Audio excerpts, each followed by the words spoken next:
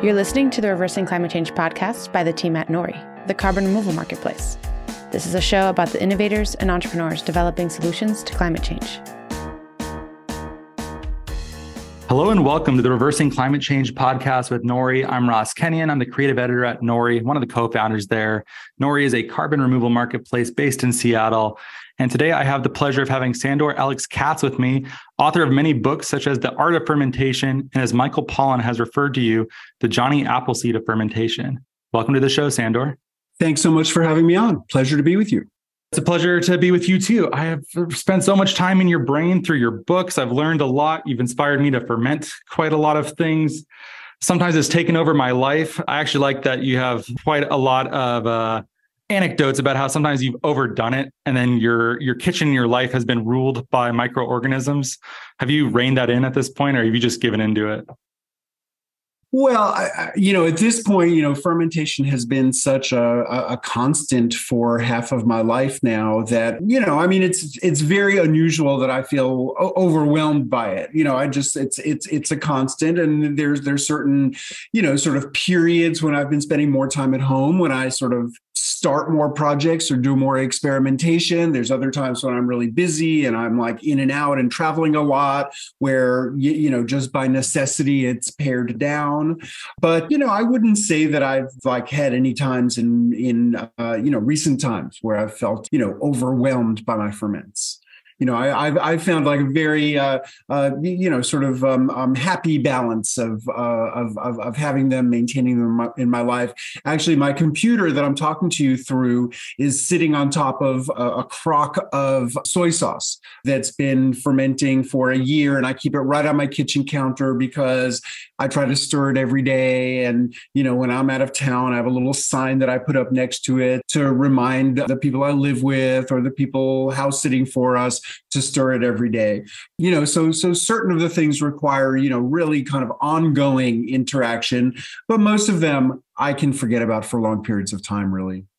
Nice to hear that you have that, because for me, I used to do kombucha primarily, and I felt I would produce so much of it, and it wasn't good enough that I would want to drink all of it, but I felt pressure not to waste it. And then as soon as one batch was done, I wanted to get the SCOBY going in another one. And at some point I was producing way more than I could even give away. Vinegar is a great solution for too much. But I just would have had so much vinegar then. What do I do with all the vinegar? And then everybody needs vinegar. You could clean your windows with vinegar. You can make salad dressing with vinegar. You can marinate things in vinegar. Nobody has too much vinegar. I think releasing myself from the expectation of getting to 100% efficiency where there is always something fermenting, because much of it takes a while. So there's always a pressure, like the sooner you get it in, the faster it starts working. I'm sure you feel that in your soul, driving you a little bit too. But once I gave up on that, I've been doing more pickles and sauerkrauts, which I feel in smaller batches are much easier to consume pretty quickly and are a family favorite, especially pickles. Pickles I find to be, there's pressure to eat them, but it's a much easier ask than drinking a gallon of kombucha. Yeah, no, I'm with you. I love kombucha. I enjoy kombucha once in a while. Kombucha is no longer in my regular repertoire of things that I'm making in my kitchen. I'm just trying to stay away from sugary drinks, and for all the other things that kombucha is still a sugary drink. And, there's just so many ferments. And, my gateway into fermentation, my most sort of constant fermented companion has definitely been fermenting vegetables. And, it grew out of my gardening practice and as a practical way to, preserve abundance from certain moments in the garden. But I think it's a great thing that people in a small household can do on a very small scale. You don't need to make your sauerkraut in a 55-gallon barrel. You don't need to preserve a year's worth at a time, even if this is the way your great-great-grandparents were doing it, just because our context at the moment is different. And I think that, it's a real skill really with anything in the kitchen, but particularly with fermentation, just to scale it appropriately for your household. Are there reasons that you consider important to ferment for beyond just I don't know. Why should someone even bother with this? Because it seems stinky. There's a lot of food prep. There's stuff that's being stored places that takes up space. Why not just buy everything? I mean, lots of people are making artisanal fermented products. Is it not better just to buy those? Well, I mean, I don't think it's better, and really, I don't think it's worse. I mean, I'm really not on a mission to convince everybody that like they have to get interested in fermentation and start fermenting. Really, what I would say is a little bit of an inverse to that. Like, if anyone has the slightest interest or inkling to ferment, there's no reason for them to be afraid. There's no reason for them to be intimidated. And really, the thrust of my work is trying to demystify fermentation, sort of to empower people who are interested in doing it to do it. I'm not out to convince everybody that they have to start fermenting in their own kitchen, but I do think that there are a lot of great advantages. And, if we think about fermentation broadly, like there are always practical benefits to fermentation. Your food is not decomposing into a disgusting, ugly mess that nobody would ever put into their mouths. And instead, either you are preserving abundance from, one moment of the year to enjoy through other times. You might be making food more digestible. You might simply be making food more delicious. You might be producing alcohol, but, there's always practical benefits to fermentation. And it's also making food safer. I mean, fermentation above all else is a strategy for food safety. Now, in terms of why bother doing it yourself? I mean, for one, it's super fun and satisfying. And for another thing, if we want to think about it in terms of, microbial terroir. And, at this point, we understand that, every healthy human being is host to trillions of bacteria. And those bacteria play a huge role in, our physiological functioning. And, they enable us to effectively digest food. They synthesize essential nutrients inside of our bodies. They constitute much of what we describe as our immune systems. They, play a role in all kinds of biochemical regulation, including serotonin and other compounds that determine how we feel and how we think. And so, I guess I would encapsulate the relationship of fermentation to this is it has the potential to, restore and improve biodiversity in the gut, which can potentially improve any of those things. And I think, anyone can potentially benefit from incorporating fermented foods into their diet. But what's particular about, fermenting foods in your kitchen, fermenting the foods that you grew in your yard, fermenting foods that, farmers in your area have grown is that the microbial communities on the locally grown foods, they are your environment. And when you ferment at home with, foods that come from nearby, and then you eat those foods, you are quite literally becoming your environment. And I think it's an excellent strategy for, not, buying some generic, probiotic bacteria, at the nutritional supplement shop, but rather, sort of incorporating what's, sort of right around you into your diet. And I think that can be very powerful. Now, beyond that, there's an economic aspect to it too. I mean, there are excellent local and regional brands of fermented vegetables. I have friends 6 miles away who, make wonderful sauerkraut and kimchi, but I am constantly hearing people complaining about how much that costs. And so, they're outraged that a pint-sized jar of fermented vegetables is going to, cost them $10.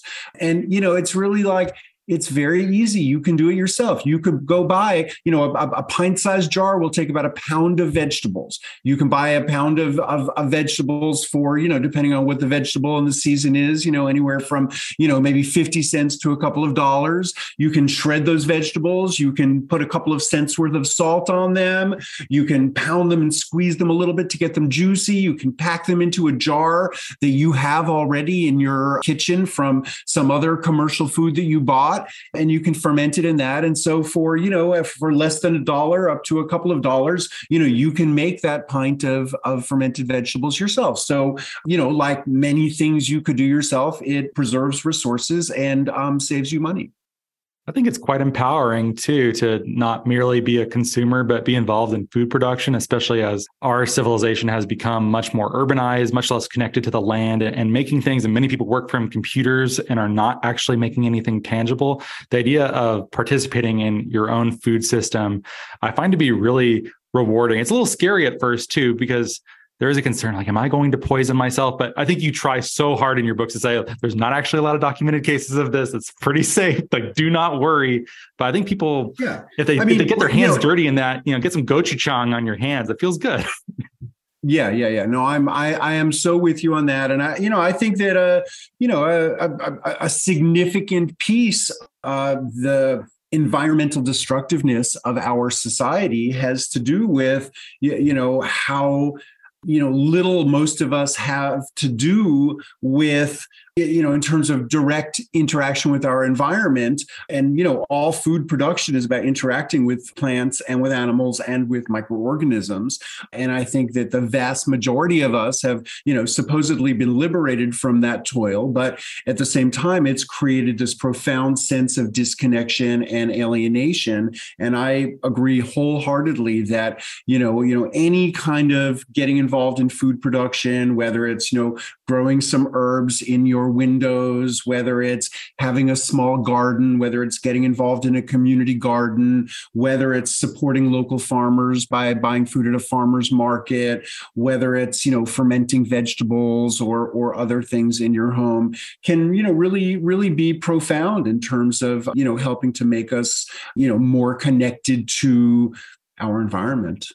And then in terms of the safety, I just want to say, like, food does not get safer than fermented vegetables. And statistically speaking, fermented vegetables are much, much, much safer than raw vegetables because, we read every year about outbreaks of food poisoning stemming from raw vegetables. Last year it was red onions. My uncle got sick from blueberries one year. Yeah. But, clearly there's the possibility of an incidental contamination of raw produce. But if you ferment it, well, the lactic acid bacteria that are present on all plants growing out of soil on planet Earth, once you get the vegetable submerged in the way that you do it, the lactic acid bacteria will dominate every time. And if there happen to be some cells of E. coli, salmonella, other organisms that have the potential to make us sick, the very convenient fact for us is that the pathogens cannot survive in an acidic environment.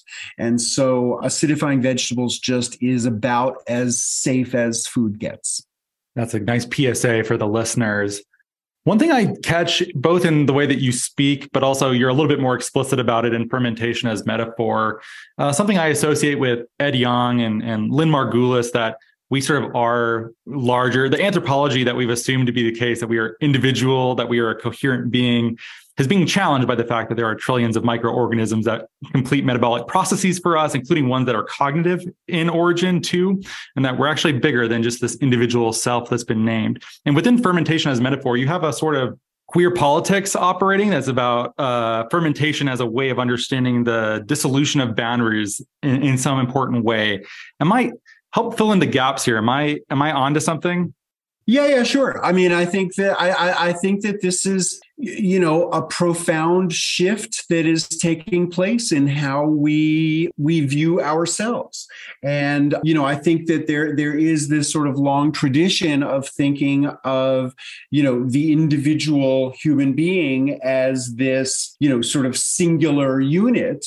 And I think that, sort of science is showing us more and more the degree to which we are really these composite beings, and that, we have these trillions of microorganisms that we are host to, but they're not random and they're not parasitic and they're not freeloading. They exist in a symbiotic relationship with us. And, we could not possibly live without them. And I think that we're also learning that, sort of many of the, sort of emergent, sort of epidemic health problems have something to do with diminished biodiversity, in our bodies, and that we really need this biodiversity. And so, each human being is not a singular entity, but we are these sort of, massive, microbial universes.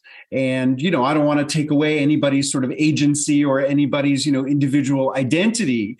But, what we can do and who we are is actually extremely complex and involves the collaboration of all these different kinds of organisms. What would really change if you saw yourself more as a shepherd of the microbiome rather than an independent brain that operates unilaterally? Does that much really change spiritually, practically? Does anything really change? I mean, sure. I mean, just in terms of our outlook and how we think about things and how we perceive ourselves and how we perceive our relationship to what is beyond us. So, I mean, sure. I mean, I imagine that there are people who, in their conception could sort of minimize the importance of that. I think that the growing recognition of that is shifting a lot. Like I learned this new word recently, which is lichenization. And, sort of science has long recognized that lichens are, not a singular life form, but that every lichen is a symbiosis. But we're realizing that that's true of pretty much every life form, that no life form is singular. And I think that, really, calls into question a lot of, our thinking and our ideas. And I think it really sort of strengthens the importance of, interdependence. Has your learning about fermentation, in addition to your life story is quite fascinating as well, has that influenced the spiritual dimensions of how you approach your work? Is that even a thing for you? Do you have any sort of divine interest, or is that extraneous? Well, I mean, I have been accused of being a spiritual couch potato. Who called you that? That seems like a rude thing to call you. A friend of mine long ago. But yeah, sure. I mean, I think that, for me, my practice of fermentation has really helped me to tune into unseen forces in our lives. And I think, fermentation has always been regarded as, a mystical phenomenon. And, fermentation is really very ancient. I mean, certainly, the way biologists talk about fermentation as anaerobic metabolism, the production of energy without oxygen, cells of our bodies are capable of fermentation. The earliest forms of life on Earth were fermenting organisms. And, as the symbiosis between different early organisms resulted in more complex cell structures, what are called eukaryotic cells, which is what all of the multicellular life forms are composed of. The multicellular life forms that they spawned have all had bacteria and other single cell organisms as part of them. So, like the mitochondria, right? That's where that comes from. Mitochondria, cell nuclei.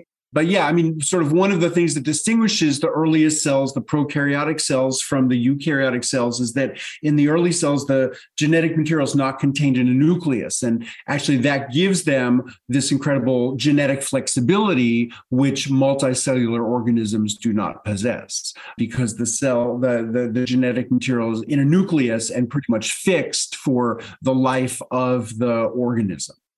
Species is maybe the incorrect paradigm for understanding much of the microbiota at this point too, right? Like that is also becoming, the boundaries are much fuzzier than we once thought. Sure. No, I mean, especially for bacteria, which have this incredible shape-shifting ability, this genetic flexibility, this ability to, take in and release and exchange genetic material. I mean, many microbiologists really are coming to the conclusion that, our concept of species, which we developed to describe animals and plants, really is an inappropriate way to describe bacteria, because there's so much genetic flexibility and shape shifting among them. Now, I'm certainly not trained as a microbiologist. I am not in a position to sort of have a nuanced view of this debate, but I am well aware that this is a debate in the field of microbiology, is just how appropriate is this conception that we have of species to bacteria. So much of human knowledge is based around having stable categories. And I wonder what happens when we lose the ability to speciate in a meaningful way. How does one even practice science with so many confounding, interacting variables where you don't have stable categories? It kind of hurts my brain to think about what might emerge next. How does one even do that? Science is never fixed. We're always like learning more that's sort of changing our conception of things. And, I think we have no choice but to, sort of be open to the, new information we have and, consider that our, earlier conceptions of, how things are organized were imperfect. And, we need to, use our observational skills. I remember where I was going earlier. I got into how I was talking about how ancient fermentation is. Oh, that's right. And that in a certain sense, it goes back to the earliest life on Earth in terms of a human cultural practice of fermentation. There's an archaeological record that demonstrates that the practice of fermentation is at least 10,000 years old from pottery shards in China. But really, I would say that only tells us about the history of pottery, not about the history of fermentation, because presumably the earliest vessels that people used for fermentation were all things that are totally biodegradable, from various animal membranes to wood, hollowed out wooden structures, gourds. But, any of the earliest kinds of vessels would biodegrade. But we do have pottery showing us that there's an intentional human practice of fermentation going back at least 10,000 years. And fermentation is practiced everywhere. And, my general idea about why is fermentation practiced everywhere is, the simple fact that microbiology has illuminated for us that, all of the plants and all of the animals and all of the animal products that make up our food are populated by microorganisms. So there's a certain inevitability to microbial transformation. And, without specifically knowing about bacteria, because, science really only began to have a firm idea about bacteria about 150 years ago, without even knowing about bacteria, people developed, incredibly elaborate range of techniques for working with them. And the way that I, envision it is that, just as a practical matter, people observed under what conditions does food decompose into a disgusting, ugly mess that nobody would ever put into their mouths, and under what contrasting conditions does the food improve in some kind of a tangible way, and whether it's becoming more delicious, becoming more easily digestible, becoming more stable for storage.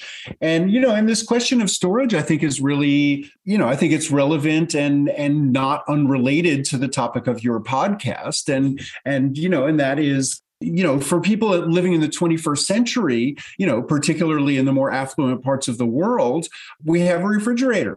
And so people are used to preserving food in the refrigerator or in the freezer, or we have these, techniques which are really relatively recent in the scheme of things, like, using heat and pressure to, preserve things in a sterile way in a jar that we call canning.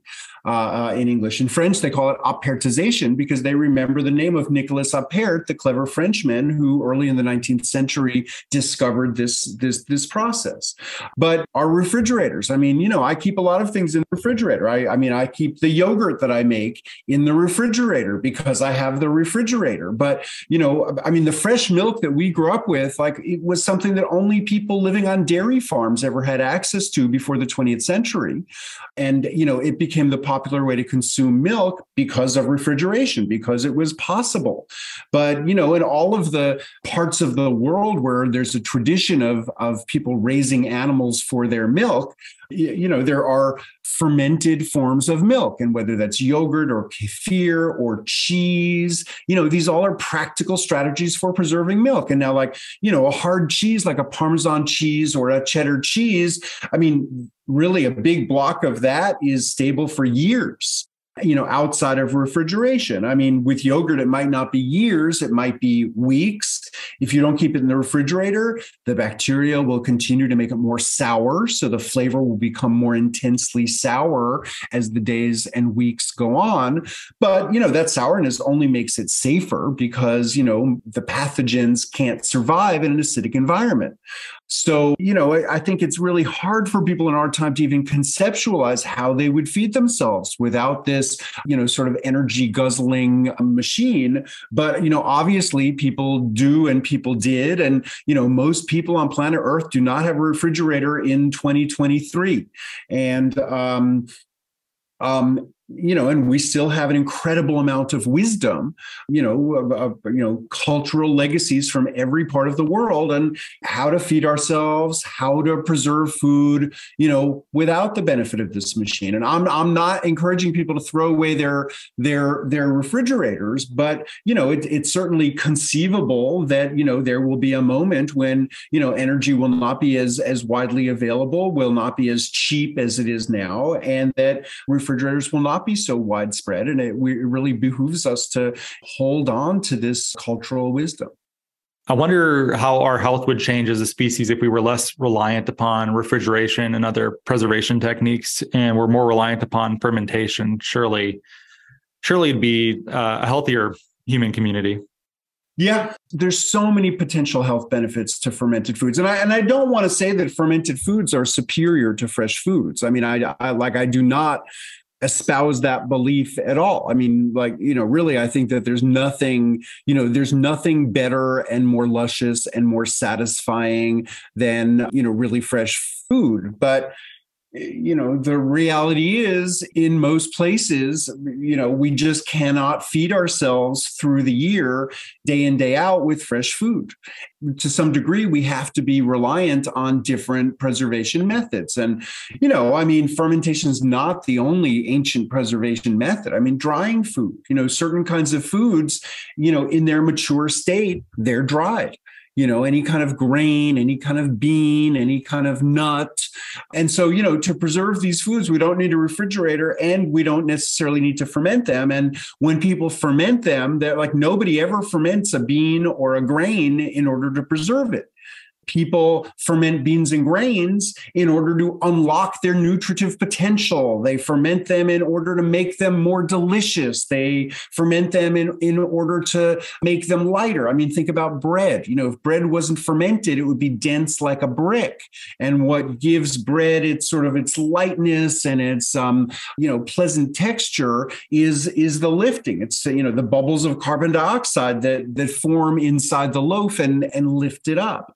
Also a lot of these sort of dense foods like a soybean or a grain of wheat, like they can preserve for very long periods of time as long as you keep them dry, but their density and some of the protective, what I would call anti-nutrient compounds that they have in order to, discourage critters from eating them so that they can, potentially fulfill their evolutionary destiny of germinating and reproducing. But they can be very difficult for us to digest. And so, the fermentation breaks down a lot of these anti-nutrient compounds. And, in the case of soybeans, which are the plant source food with the most protein, our human bodies, can't break it down to absorb that protein. So the Asian cultures that developed soy agriculture thousands of years ago recognized the indigestibility of the soybeans. If you try to eat just a bowl of cooked soybeans for dinner, you're going to have terrible indigestion and gas, and you're not going to get very much protein out of them.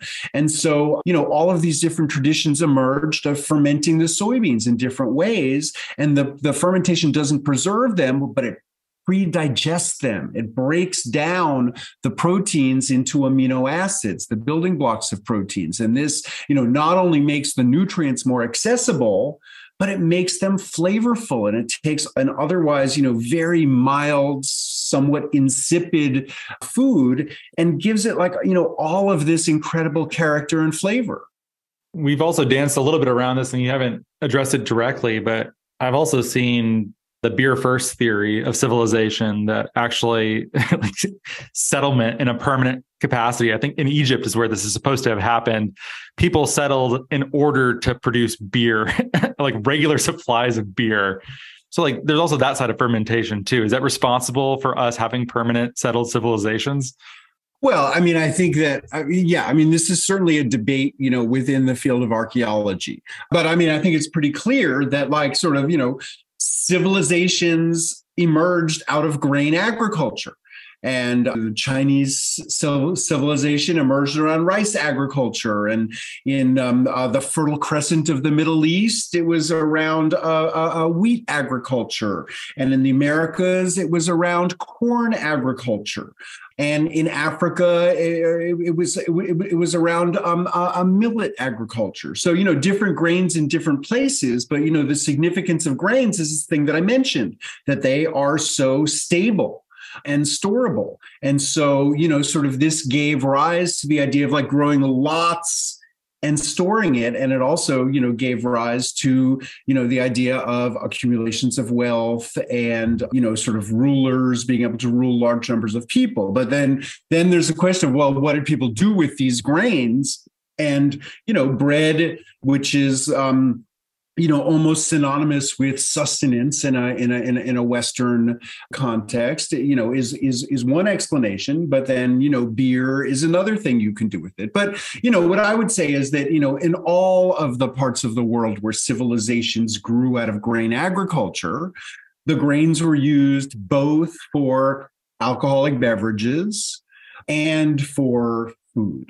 So to me, it's a little bit of an academic debate. However, if people in their earlier, migratory patterns were reasonably well fed, it does seem to me that a more compelling reason to change your way of life is, because of this, mind altering alcoholic beverages that you could now produce more so than bread. But I think that there's definitely room for debate about this question, and there has been plenty of it. Oh, certainly. It's a fun one to think about. One thing I've noticed in your writing and speaking to you now is that you are quite passionate about fermentation and fermented foods, but you're also a rather humble evangelist as well. I feel you often carve out space for saying like, well, you can buy things store-bought, or you also tell stories in your books about how people will assume that you're a raw vegan, or like you have other sorts of very strong food preferences. That there's something about food that makes us focus on purity and exclusion in a really powerful way. I don't know what it is about food politics that are so intense, but there's something I think you identified almost as fascistic in a way, a politics of purity around food. What happens with our brains and food? It really drives us nutty.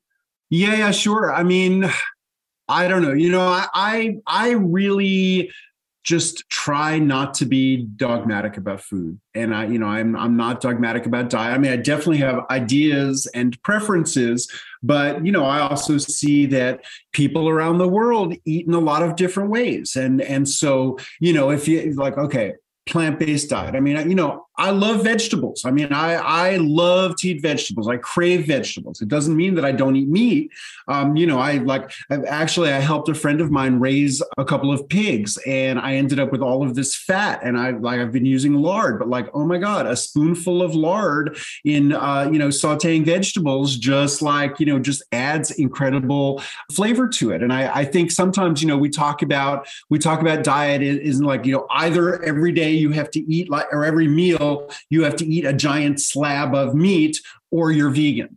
And the thing is, in most cultural contexts, people have used meat in relatively small amounts to, enhance their primarily plant-based diets. But not everywhere. I mean, I've become friendly with this woman who is a microbiologist from Greenland.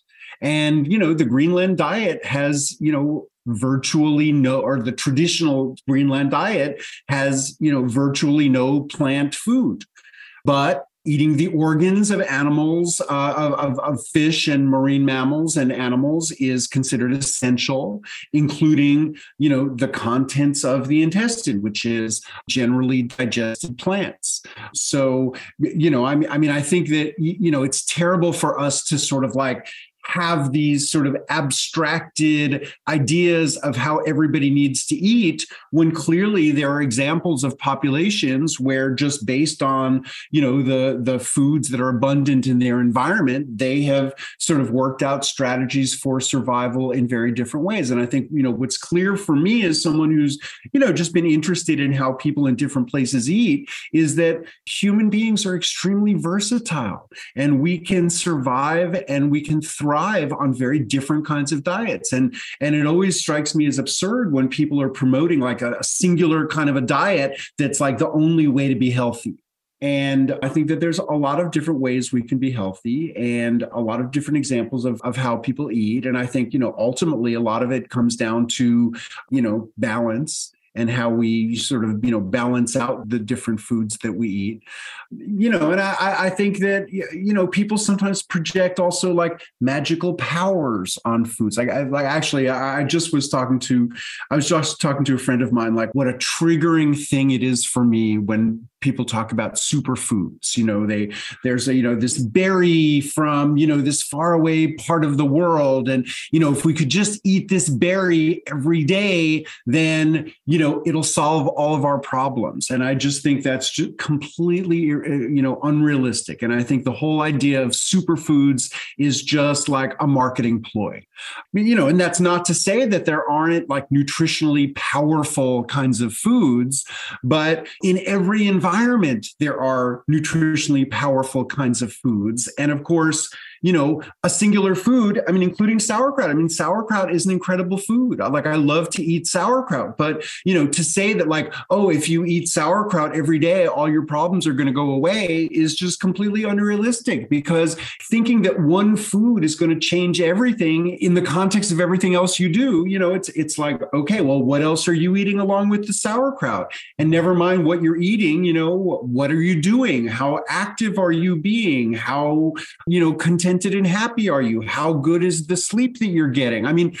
Our health is just an outcome of all of these different factors. And to think that like one singular factor is going to be like the determining factor, I think it's very reductionistic. And I think that, a lot of the dietary movements that we see are, just imagining if only you could get the food right, everything else would follow. And diet is important. Don't get me wrong. I'm not discounting the importance of what we eat, but I just don't think there are singular reductionistic answers.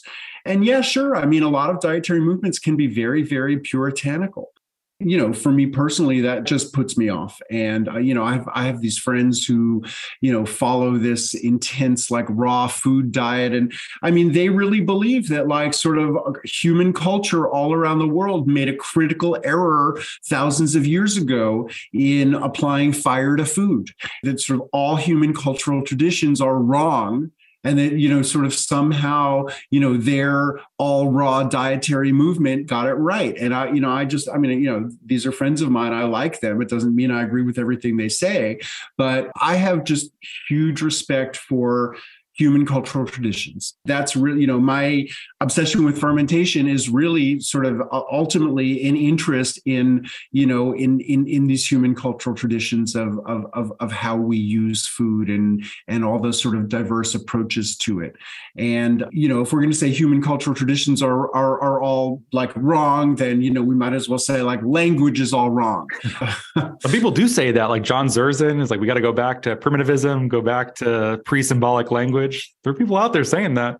Okay, well, I beg to disagree. Yeah, fair enough. Well, okay, we don't want to be reductionistic here, but maybe one reduction you might permit is that when you do ferment something and it's homemade, you have a polyculture of many, many different types of microorganisms, where if you buy something commercially fermented, it might be a single strain of FDA approved probiotic added that is not indigenous to the substrate that it's going into necessarily. Like the diversity is the important thing that homemade fermenting might foster, where commercial fermenting might neglect. So in some ways, they might even be too different, and we might be able to reduce to say homemade is often better than commercially bought. Would you allow that? Sure, but I mean, I would say like, okay, like one of the things that I make regularly is yogurt. And the first years that I was making yogurt, I would go to the store, I'd buy a little like the smallest container of plain whole milk yogurt, and I'd use that as a starter. And my first batch, as long as I got the temperature manipulation part right, my first batch would always be beautiful and thick and luscious. And then if I used that as a starter for a next batch, it was never quite as good the second time.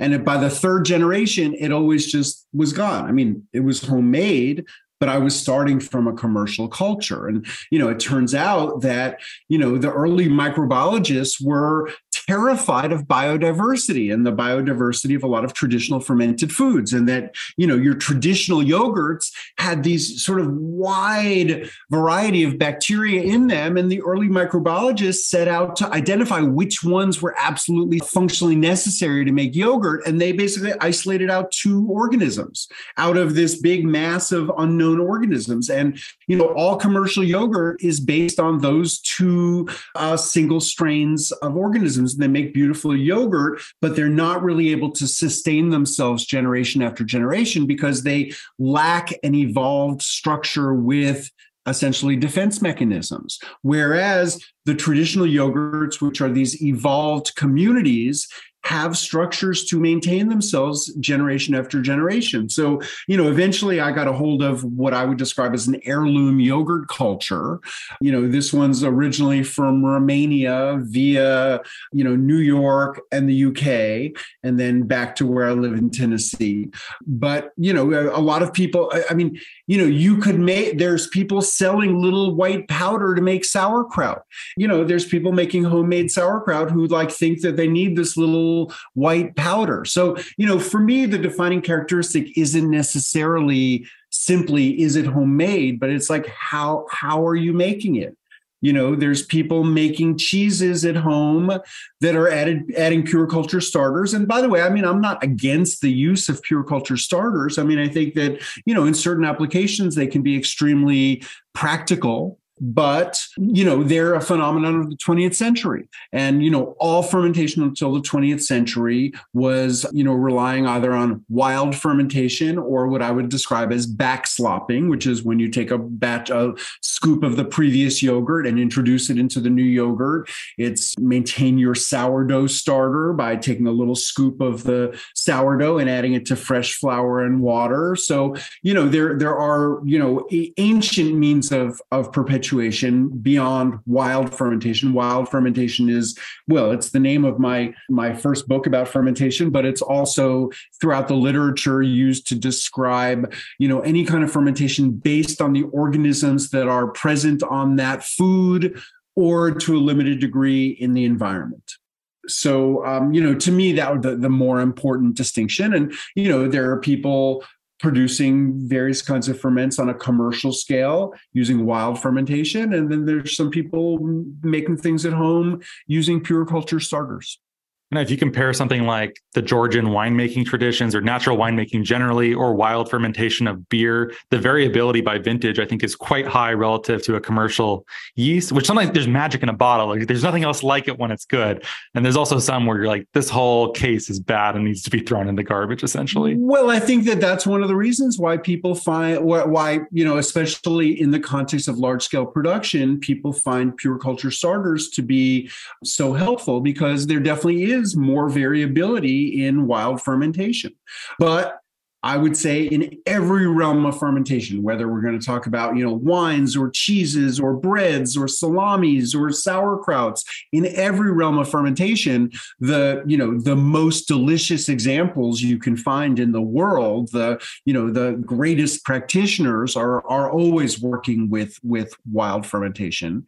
But as you say, there's greater variability and there's more potential for problems. And, really the reason why Louis Pasteur was highly inspired by, a winemaker to start investigating fermentation had to do with the Industrial Revolution and scaling up. And if, winemakers from, the earliest practitioners thousands of years ago, had this incredible variability, well, in the Industrial Revolution, as people were scaling up, that variability made the stakes higher.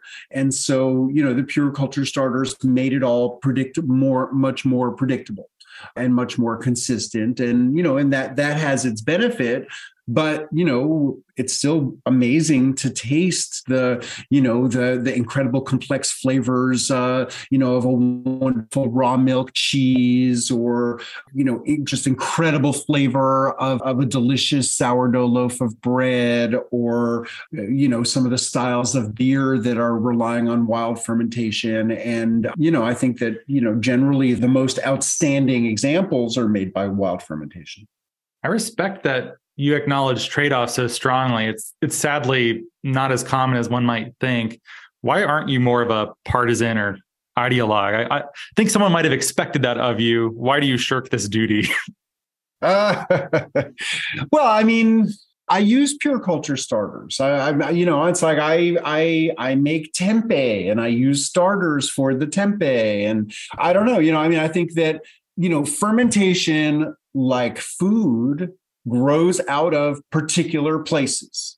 And, if you want to experiment widely and, certain kinds of vegetables, I have to, employ technology in order to grow them in my environment. I have to, use row covers that extend the season or something like that. And certain kinds of ferments I just couldn't possibly make in my environment, an environment where they're not indigenous to, without some kind of technological assist. So, I don't think that, I guess I just can't help myself. I mean, I just see, I see multiple sides of these things. And, for myself, like I haven't used a packet of yeast in, more than 25 years. It's not that I think the packet of yeast is evil. I just think like, well, okay, everything that the packet of yeast could ferment, anything sugary, any kind of fruit, any kind of grain already has yeast on it. And so, I'm just more interested in the magic of sort of like, bringing the yeast that's already on these substrates to life. But, I don't want to pretend that it's just, some, evil conspiracy that's encouraging people to use them. It's just like, I can appreciate ease and quickness, and why sort of, somebody who's working too hard but still likes to make their own bread would want to use yeast and just be able to have the process be done in 2 or 3 hours and live with bread that doesn't have as much flavor complexity. If someone is listening and they haven't done any fermentation before, or at least that they know about, where do you recommend people start? Well, I mean, I'll suggest my books are a good place to start. Wild Fermentation is probably the most accessible introduction. The Art of Fermentation is, much more thorough and in depth. My latest book is called Fermentation Journeys, and that's about fermented foods and beverages that I've learned about in my travels in recent years.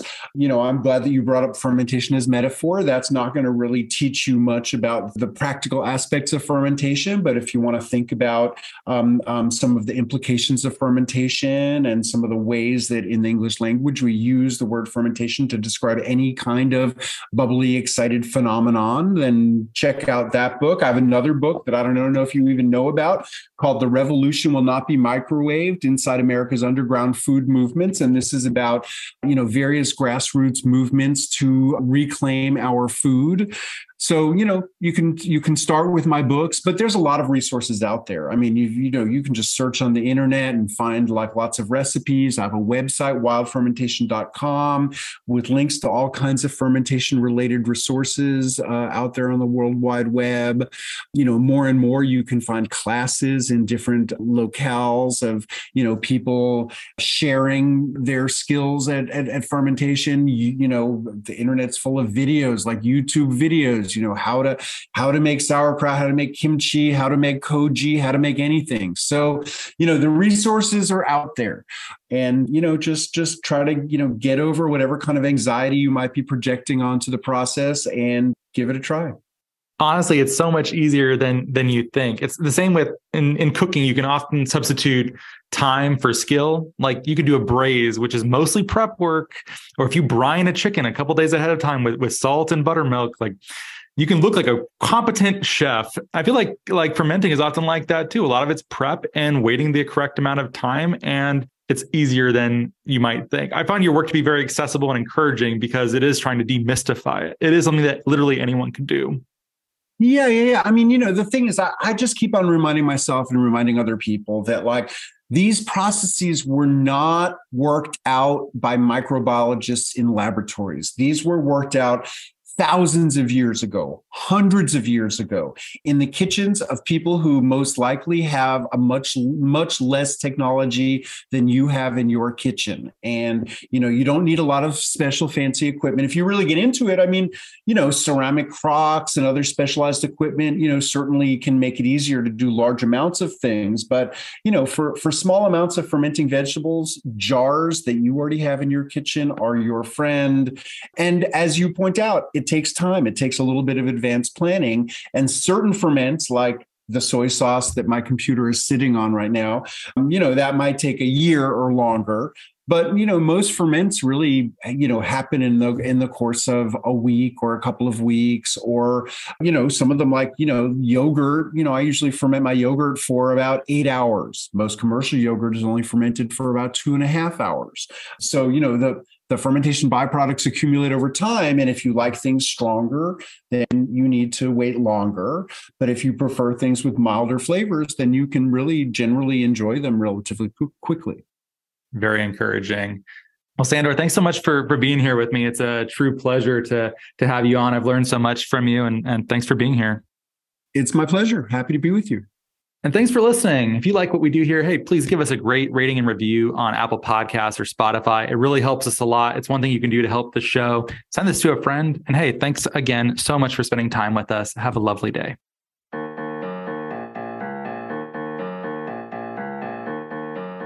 Thank you so much for listening. If you could please subscribe and give us a great rating and review on Apple Podcasts or a rating on Spotify, that'd be much appreciated. It helps us get our content out to more people. You can sign up for our newsletter at nori.com, follow us on social media, and we will catch you next time.